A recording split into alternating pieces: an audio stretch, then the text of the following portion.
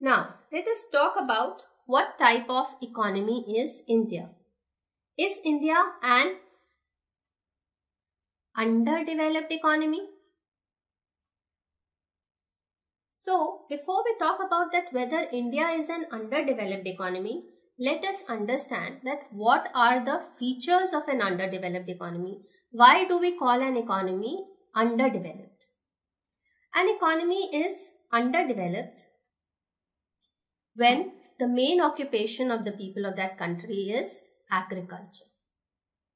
There is widespread poverty in that country, then we call it an underdeveloped country.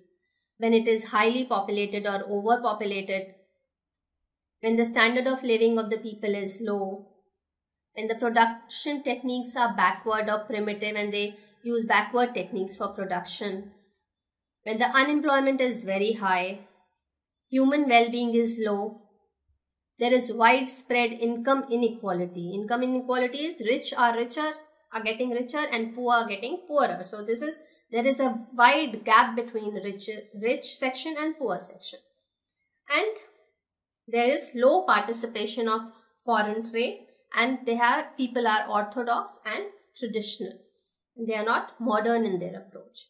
So these are the features of an underdeveloped economy. Why do we call India an underdeveloped economy? Because it has all these features.